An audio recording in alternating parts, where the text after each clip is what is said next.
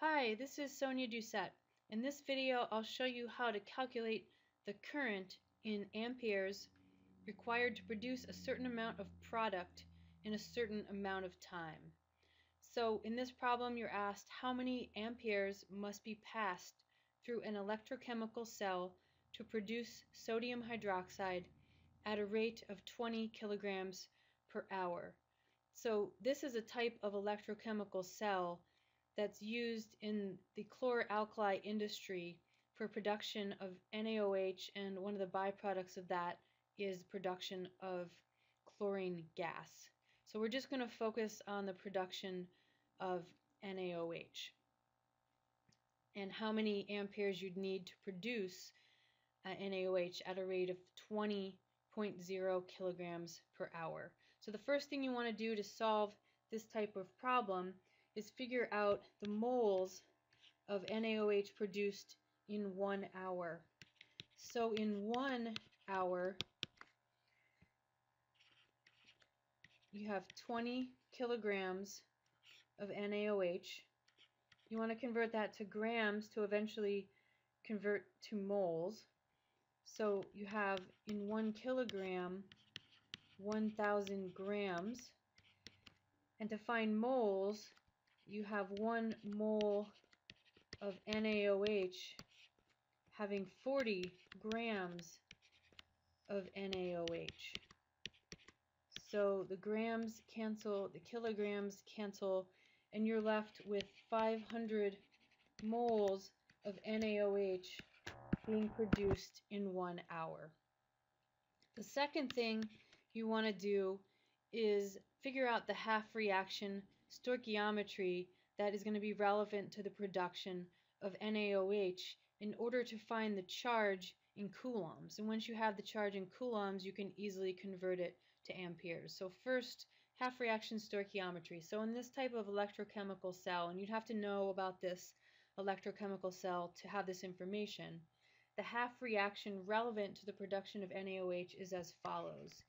You have 2 water molecules in liquid form plus 2 electrons, giving you a hydrogen gas molecule plus 2 hydroxides.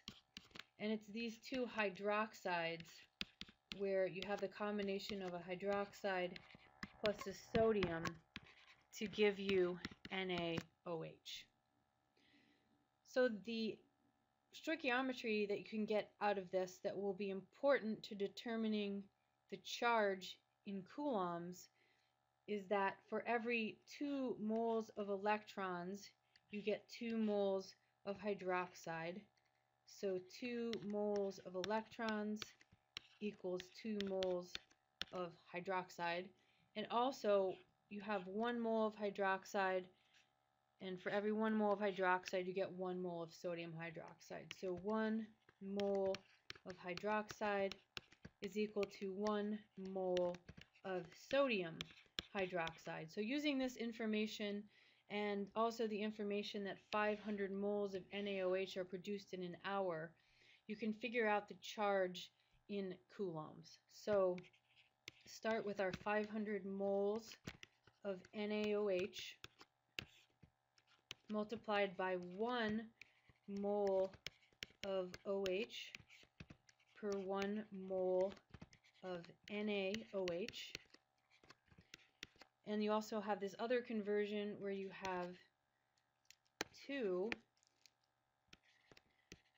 moles of OH for every 2 moles of electrons. And then the final conversion you have to make here is the Faraday constant. So the Faraday constant is 96,500 coulombs, and it's defined as the electric charge in coulombs on 1 mole of electrons. So that means you have 96,500 coulombs per 1 mole of electrons.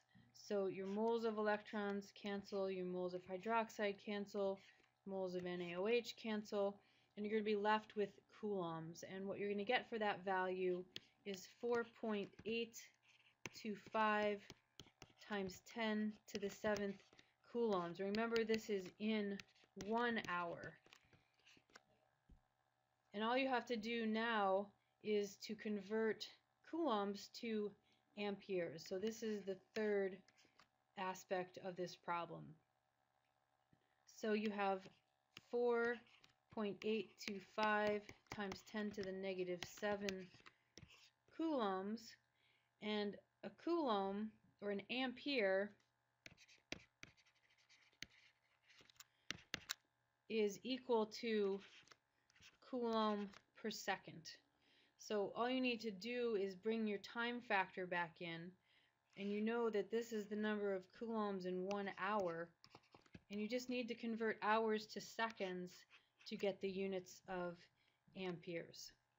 So you know that in 1 hour there are 60 minutes, and in 1 minute there are 60 seconds. So everything cancels out, giving the units of coulombs per second, or amperes, which is what you want.